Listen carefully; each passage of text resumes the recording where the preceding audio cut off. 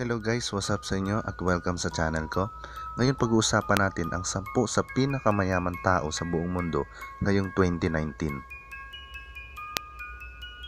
Number 10, Larry Page with a net worth of $53.5 billion. Si Larry Page ay co-founder ng Google. Alam naman natin lahat na ang Google ay walang pag-aalin lang ang pinakamatagumpay na search engine sa buong mundo. Ang Google nga ay isa sa pinaka-useful website sa panahon ngayon dahil ito ang nagsisilbing main source ng halos lahat ng information katulad na lang ng YouTube na pagmamay-ari din ng Google Company. Number 9, David and Charles Koch with a net worth of $61.8 billion.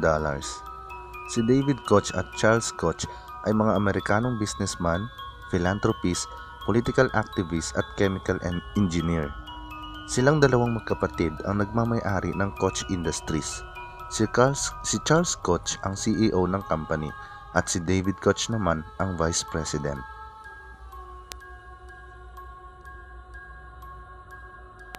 Number 8, Larry Ellison, net worth $64.1 billion. Si Larry Ellison ang co-founder ng Oracle Corporation at siya rin ang naging company CEO noong September 2014. Sa paglipas ng mga taon, ang Oracle Company ay isa sa pinaka-naging matagumpay na company sa buong mundo.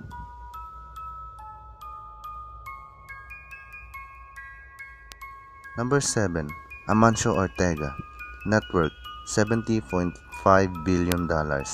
Si Amancio Ortega ay isang Spanish entrepreneur at founder ng Inditex Fashion Group. Ang Inditex Fashion Group ang nagmamay-ari naman sa Zara. At ang Zara ay isa sa pinakapopular na clothing chain sa buong mundo.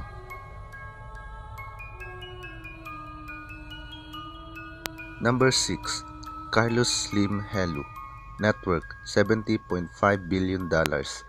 Si Carlos Slim Helú ay isang Mexican businessman at investor.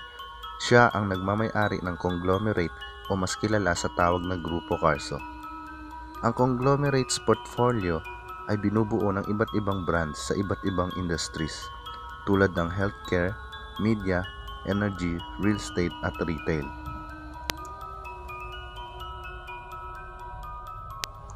Number 5, Mark Zuckerberg, net worth $74.6 billion.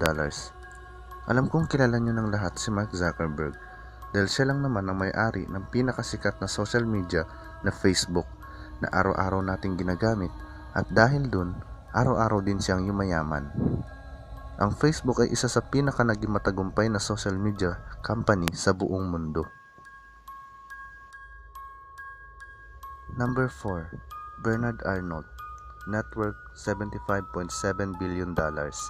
Si Bernard Arnault ang CEO ng LVMH o Louis Vuitton Moet Hennessy. Ang Louis Vuitton ay isa sa pinaka-successful luxury fashion brand. At ang Moet Hennessy ay ang pinagsamang champagne at cognac manufacturers. Number 3, Warren Buffett, net worth of $91.3 billion. Si Warren Buffett ay isang Amerikanong entrepreneur at investor at siya ang CEO ng Berkshire Hathaway. Si Buffett ang isa sa pinaka-successful investor sa buong mundo at halos lahat ng negosyante ay tinitingala siya. Number 2, Bill Gates, net worth $92.2 billion. Si Bill Gates ang founder ng Microsoft at ilang beses na rin siyang nahirang na pinakamayamang tao sa buong mundo sa mga nagdaang taon. Itinatag niya ang Microsoft sa taong 1975 kasama si Paul Allen. At ang Microsoft ay isa sa pinakamalaking PC software company sa buong mundo. At ang number 1 sa ating listahan na nakatalo kay Bill Gates ay walang iba kundi si Jeff Bezos.